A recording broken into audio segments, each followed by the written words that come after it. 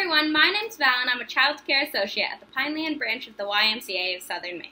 And today we're going to be doing a really fun STEM activity. We're going to be making this spinny toy to learn about centripetal force. So here's what you'll need for today's craft. 3 pieces of construction paper, a straw, scissors, a hole punch if you have one, and some glue. I'm going to use hot glue for this activity, but feel free to use whatever type of glue you have. So for step 1, you're going to take your 3 pieces of construction paper and you're going to stack them together so that they're straight. And now you're going to cut off 3 strips all together, so 9 total. So you have your strips of paper, you're going to put those aside.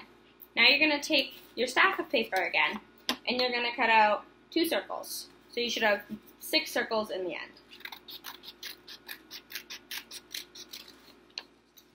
So take one side of your circles and put one aside, and then glue your 2 circles together. You're going to want to put just a circle of glue so that you can still hole punch the middle of it.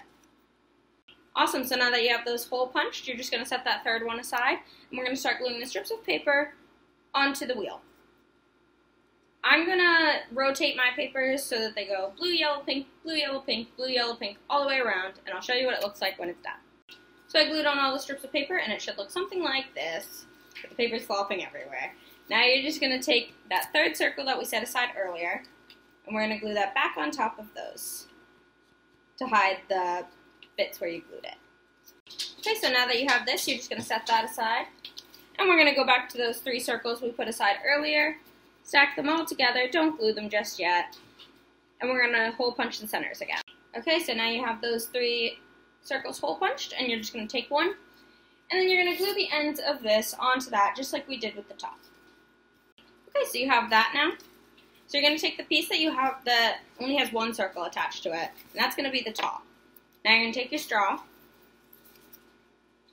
You're going to put, you can put both ends, but I'm just going to put one end through the straw, and then I'm going to add some glue to the top, all around it.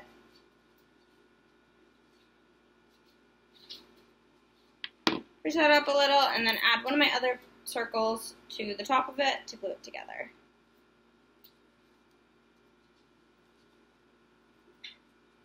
I don't think I put enough glue, so we're just going to add a little bit more. Alright, so once you have that top part glued, you're just going to make sure that the bottom is through the hole, and you don't want to glue the bottom because it won't move if not. But that is our final craft for today. So I hope you enjoyed making this spinny toy. And this is a really fun way to learn about centripetal force, because you can see how you can spin it to make it move in different directions and make different shapes out of it. Thanks for joining me.